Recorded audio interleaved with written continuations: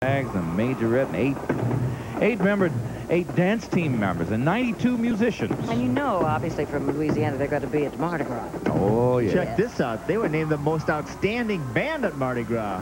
Get out of here. Come on, really? That's some serious competition. You got to be really good to be the best at a Mardi Gras, particularly New Orleans. This band in particular personifies what Dr. King stood for.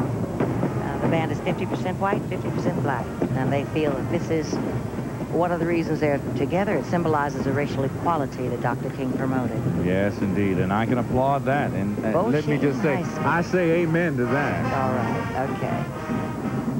Thaddeus Johnson is the director of this band. 2 years ago, this band had only 25 members. This year, it has 115. Next year, they expect to expand to 160.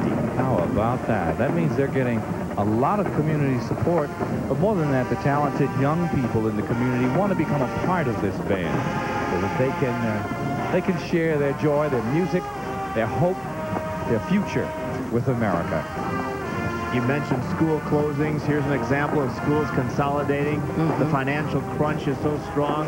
Obviously, the kids need to be involved in curricular activities, things outside of the classroom, playing sports, we need to make certain band. that the schools are open beyond 2:30 or 3 o'clock, because one of the most important parts of my high school days were participating in extracurricular activities. And sometimes these students, by the way, have to go through an awful lot of changes in order to raise the money, in order to travel. The uniforms are so wonderful, to be here, to get their uniforms. They're not all just, you know, independently funded. Exactly. Privately funded. Sometimes, and they're certainly not publicly funded.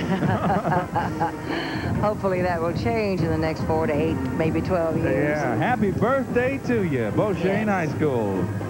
They're saying happy birthday to Dr. King, his 64th birthday celebration here in Atlanta.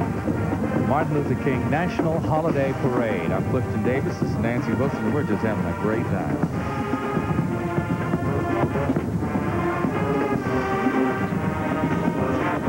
Coming up for you, the Southwest Hospital carriage. Just a moment. Look at this. The King Center. You're so involved, Nancy, of course, the King Center. Where do we go from here? Is it big slogan? That's what people want to think about. I think that today, and this week especially, with incoming president, hopefully things will get better.